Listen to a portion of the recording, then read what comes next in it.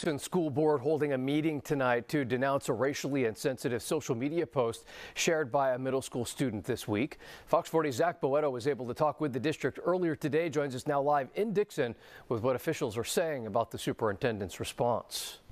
Zach. Eric, district officials made it clear tonight that racism has no place here in Dixon or at any Dixon schools. Dixon Unified School District staff spent much of Thursday supporting students and families impacted by a racially offensive social media post. It's just intolerable. It's not acceptable in any way. A 7th grader at John Knight Middle School allegedly shared the post, which according to the district showed photos of about 20 students and staff who are all African American or biracial, accompanied by a racially offensive message regarding Black History Month. One parent at the board meeting Thursday night expressed her frustration. When it comes to the school, there are students that are tormented because their shade is different.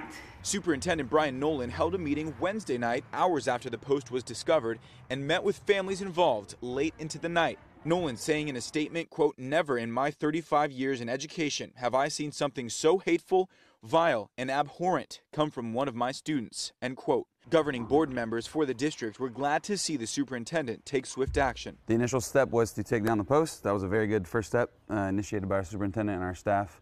And then the next step, which is also a very important one, is to focus on the healing process, which our staff was very involved with. And I'm proud that that was a point of emphasis from our school district employees. District officials say the student who they believe was responsible for the post was not at school on Thursday, but would not comment on disciplinary action pending the active investigation. Bottom line is there's no room for any type of racism on that level in this community or anywhere across America, either overtly or even implied. Dixon Unified does plan to have a press conference tomorrow at 1 p.m. to release more information about this incident. We will have updates here online, here on air, and online at our website at fox40.com.